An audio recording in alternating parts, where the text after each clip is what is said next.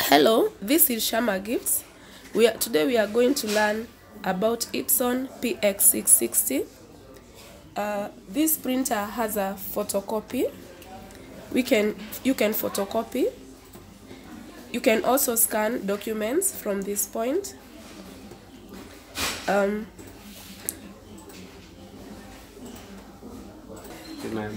You start by putting it on from this button.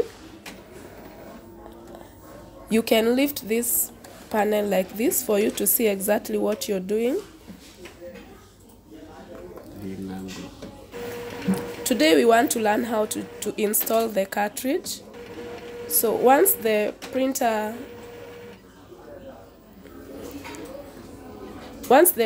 is on, it will indicate that it has no cartridge. That is if it doesn't have cartridge. This is what it shows. The cartridge installed incorrectly. Press it down until it clicks into place. So this is how we open this printer. You open it like that.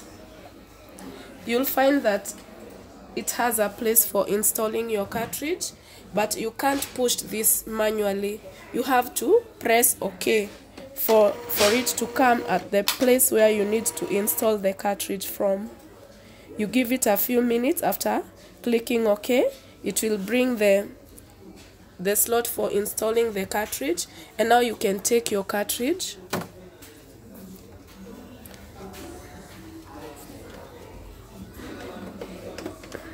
You'll realize that you have some plastic holders for holding the cartridge in its place. So this is how we install it, like that. But it has not yet been properly installed until we press it down from here and feel the click. So if I remove it, it is very easy to remove it until I press it down from this point. So this is how you do it. You can press it all the cartridges until you feel it click. From there you can put your belt well. Put it well, and then you click OK. And give it some time for the ink to charge.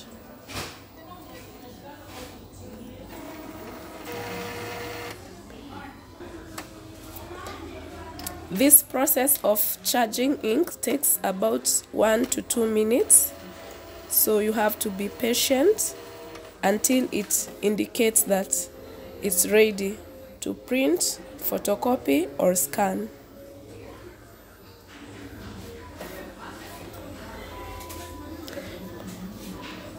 I'll take you back a little bit.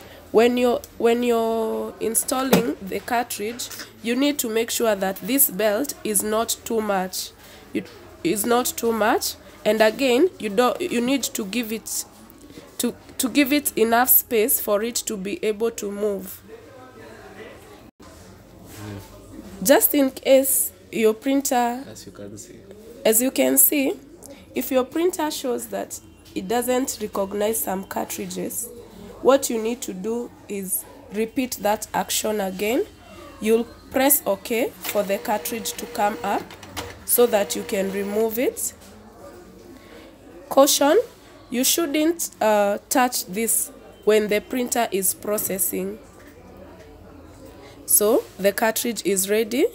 I'll remove my belt, and then for me to remove this cartridge, I'll press it from this area like that until it's loose, and then I can now remove it. So we'll just try again to install the cartridge. You hold it like that. You can hold the chip. So it has not yet been installed properly until I press down and hear that click. So yeah, once you can press this white button, and it will show you that it has sensed the ink. And then for the belt, you shouldn't leave a lot of. After installing your cartridges, you need to note that this belt should not come from up like this. So you should move from the lower part, and then you